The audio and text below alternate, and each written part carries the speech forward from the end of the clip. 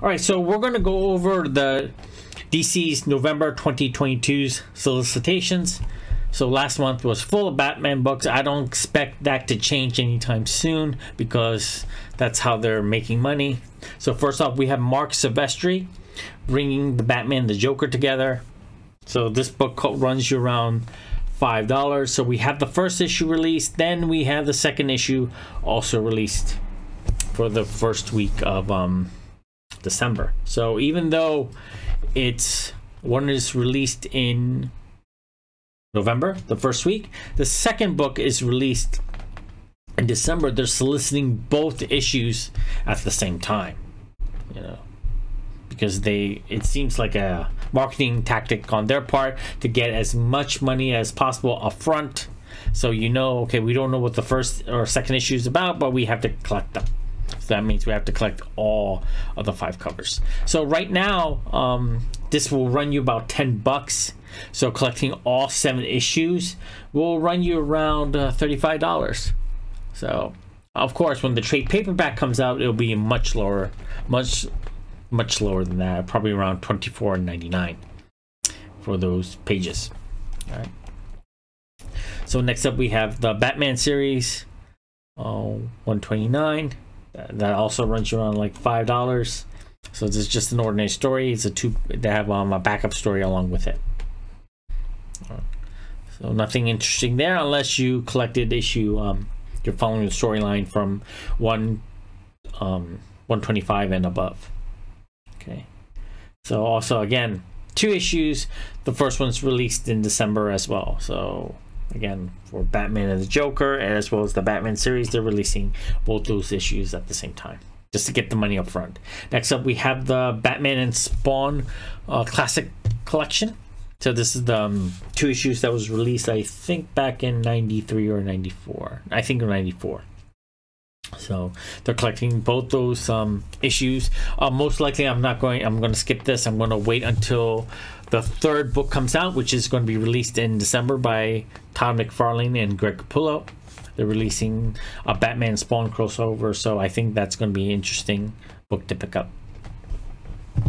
Next up, we have One Bad Day. They already released a Riddler, and that was a very good storyline by Tom King.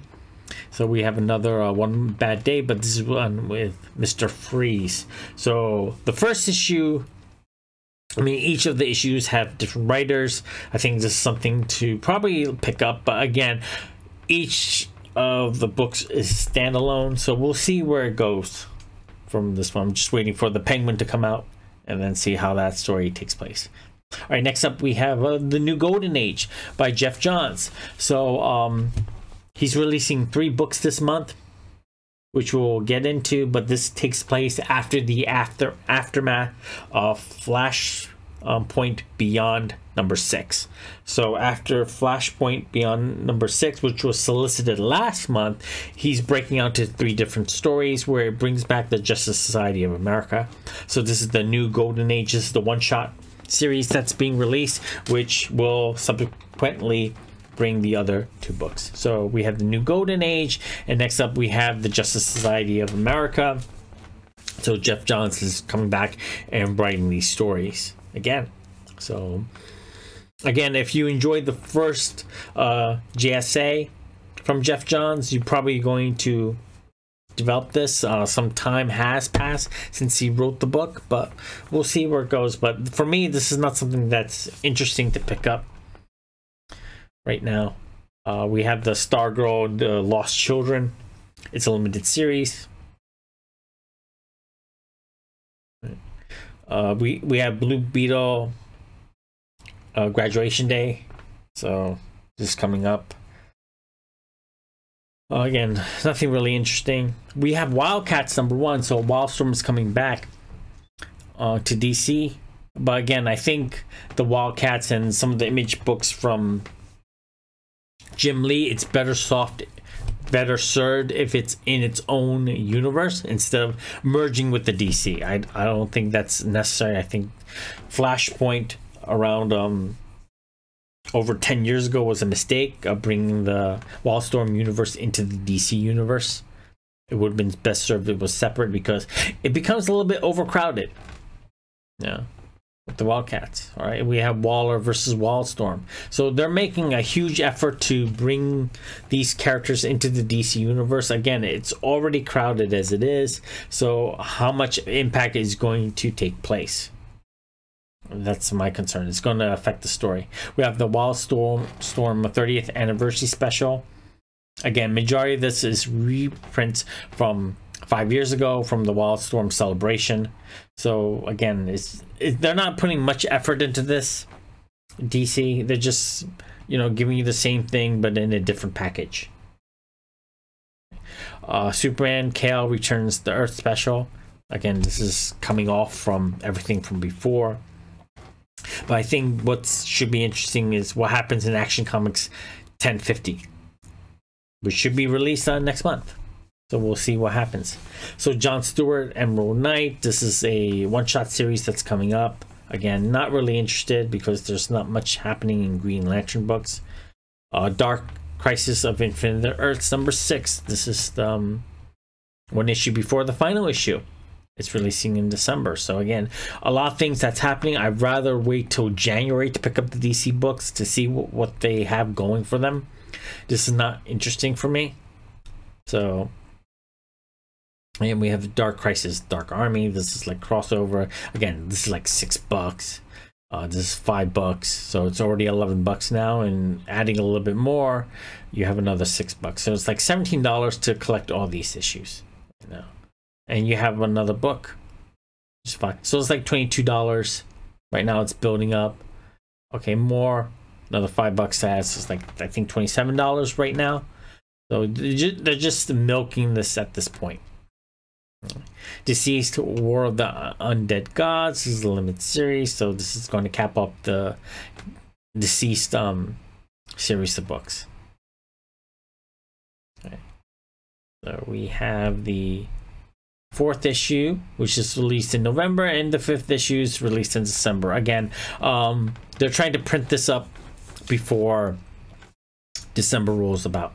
So again, not really interested. I think just DC's trying to milk as much as they can before December, get that Christmas money together. So we have Batman versus Robin, which is released. We have a Nightwing annual. Again, nothing much here. The Batgirl annual, and then you have the DC Comics annual. Again, these are like $6 a piece. I don't know how much effect that these annuals are going to have in the long term, but we'll see what happens. Again, I don't expect anything new in the Justice League special. Again, this is just like they're just milking out $6 for these one shots. So you have another reprint, facsimile edition by Wonder Woman. Again, not really interesting. So Wonder Woman is heading towards 800. So I think as we get closer to 800, I think it should be interesting how DC is handling that, because it's going to come after Dark Crisis and all these event books are over. So we'll see. I'm looking forward to that part. Grifter got run over by a reindeer. Again, another Wildstorm book. They're still putting out this book from there with Wildstorm. Again, we'll see what happens. Again, this is just, they're just trying to milk out like $10, $6, as much as they can. So this is another facsimile edition. This is a reprint of Superman 75. This runs around $4. A few years ago, there was a $1 book of Superman 75. So I have like, I think like 10 issues of those, which I can hand out to people. But again, this is another reprint. I don't see anything really special about DC going forward towards the end of the year. Right? Another reprint that we have, facsimile, Introduction to Robin. Another Brave and Bold reprint of the Justice League. Okay, Tom King's hardcover edition of Batman and Catwoman runs you around like $40. I think I'll wait for the soft cover. And then you have the soft cover edition of Rorschach. So this is collecting 12 issues. So I think if you're a fan of Watchmen, I think this should be a book to pick up. Right. Killing Time, this is a limited series that was released by DC. Hardcover, $30. Again, not really interested in this. Another Tom King limited series by Strange Adventures, $30. Right. Again, DC is just getting as much money as possible for these books. Right. We have the omnibus of Dark Knight's Metal, which are around like $125. Available in January. Again, if you're a fan, pick it up. Otherwise, just skip it. Action Comics, $10.49. This is when Kal-El returns. So again, nothing really interesting. I'm more interested in the next issue coming up in December. See where that heads towards in the future. Batgirls number 12. Batman Night Watch number 3. Another Batman series. Again, they're releasing number 3 and number 4. One is released in November. The other one's released in December. Right. Batman Incorporated. The second issue is released. Batman Fortress. This is a limited series. Batman Superman World's Finest. And a lot of Batman books. Batman Gotham Knights. Batman Audio Adventures. Batman Urban Legends. Batman Urban Legends again. So this issue is released in November. The other one's released in December. And they're just milking it for the month of November before the Christmas season hits and people are cutting back. So this is Black Adam number 6. Limited series. Catwoman number 49. 50 is coming out next in December. So it could be something. See what happens after that. Either they're going to end or they're going to reboot everything in January. Dark Knights number 8. Sergeant Rock and the Army of the Dead. DC versus Vampires. Again, this is something where DC's coming up with like different ideas to see what sticks. DC Mecha. Dark Knights, Deathstroke Incorporated number 15. And nothing really interesting that I see. So Detective Comics 1066 is released. Again, they're taking more of a spiritual aspect of Detective Comics here. Fables 157. If you're still collecting Fables, then this is something you're picking up. GCPD. And this is a Batman book. Gotham City, another Batman book. Gotham City Year 1. So issue number 2 is released in November. Issue number 3 is released in December. You know, they want that Christmas money, DC. Alright, Harley Quinn 24. Released in November. 25 is coming up. So we have Harley Quinn number 25, Catwoman number 50, and we have Action Comics 1050 coming up in December. So, and also the end of Dark Crisis of Infinite Earths in December. So a lot of things are happening in December, so could pave the way for what's coming up in January. I think we're going back to like first issues again. I think this is the only way that DC can milk you out of more money. I Am Batman number 15. This is going to be a Dark Crisis tie-in. Okay. Got Looney Tunes, Mad Magazine. Monkey Prince, not interested. Number 9. Again, they're doing the same thing. Getting your money up front before the Christmas season starts. Okay. Multiversity, Teen Justice number 6. Nightwing number 98. So that means in January we're going to see Nightwing number 100 coming up. Okay. Poison Ivy 6 and 7. Again, they're just releasing like 2 issues of this. Punchline, the Gotham Game number 2. Static. So again, you have 2 issues for Static, 2 and number 3 released in December. And a lot of issues being released, but they're offered in different months. Okay, Superman, Son of Kal-El. So this is part 4 of Kal-El Returns. You have Superman, Space Age number 3. This is the final issue of the limited series. Sword of Azrael. Number 4 and 5. Again, one's shipped in November, the other one's shipped in December. I still don't know why they're doing this, but again, it's just to milk you out of your money. Okay, Flash 788. So another 12 months from now, we're probably going to get or less than that. We're going to get Flash 800. Okay. Flash, the fastest man alive. Number 3, this is a tie-in to the Flashpoint movie that's going to be released next year. Human Target number 9, right, by Tom King. Okay, The Joker,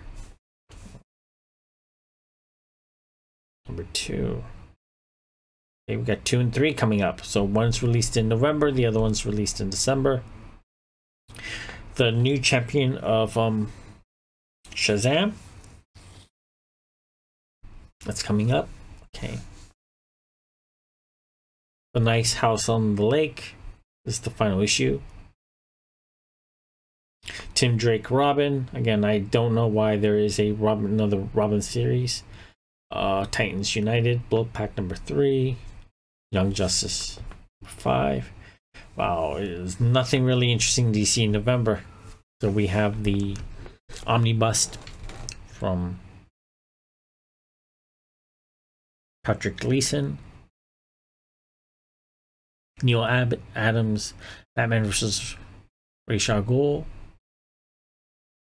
And these are like all the trades that are coming up, being solicited for November.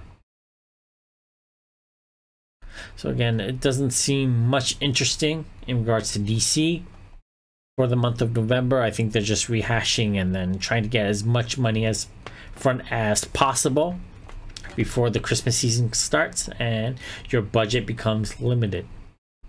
So again, I'm not really interested in DC at this point until I find out what happens after Dark Crisis number 7. I think January is going to be a big month for DC after December, and we're going to see what 2023 brings. So if 2023, if everyone starts with first issues, it could be a great starting point or it could be a disaster, but we'll see what happens. But again, this is my takeaway in regards to DC. I'm just waiting until January comes and see what the next year's of DC Comics is going to be. It's going to be interesting. It's going to be something that's going to flop midway in May. All right, so that's it. I'll see you guys next month.